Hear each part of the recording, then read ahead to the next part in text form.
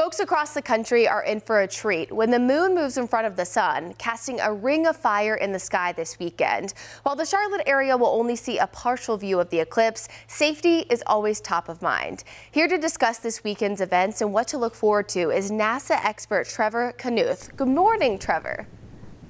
Hi, thanks for having me. Thanks for being with us. So this weekend there will be an annular solar eclipse for folks from Eugene, Oregon to San Antonio, Texas. What can they expect to see?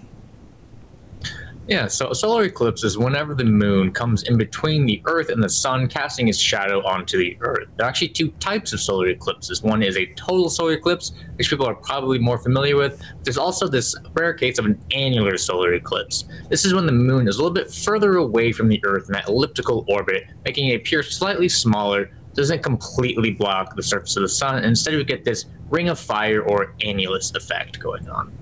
So what's the difference between that and only a partial eclipse, like what we're going to see here in the Charlotte area? Right, so in a partial eclipse, you won't be able to see sort of the total ring of fire effect, but if you do have eclipse glasses or have an indirect viewing method such as a pinhole camera, you can still see the moon partially blocking the sun before sort of continuing on in its orbit. Yeah, it seems like from the pictures it looks like they just kind of took a bite out of it. Do viewers still need to take those safety precautions, though, for a partial eclipse? Yes, so no matter what, during an annular solar eclipse, even if you are in that path of totality, you must use eclipse glasses to safely view the sun, because the surface of the sun will never be completely blocked, and that is the most dangerous part to actually view directly. So if people don't get a chance this year, there's another big eclipse happening in April of 2024. How is that one going to be different?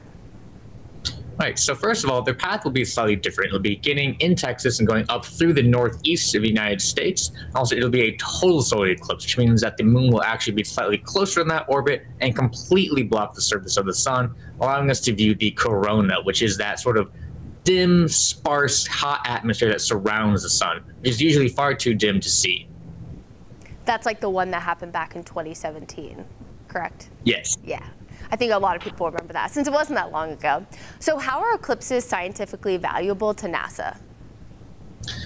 Well, when you have sort of these rare events occurring, you're able to get new insights into sort of different parts of the sun and the Earth and how these systems connect. So for the annular eclipse happening tomorrow, what we'll be seeing is various rockets going up into the upper atmosphere and into the near-Earth environment, carrying instruments to make measurements of the electron populations and other phenomena, and see how these respond to this drop in solar light that we're getting.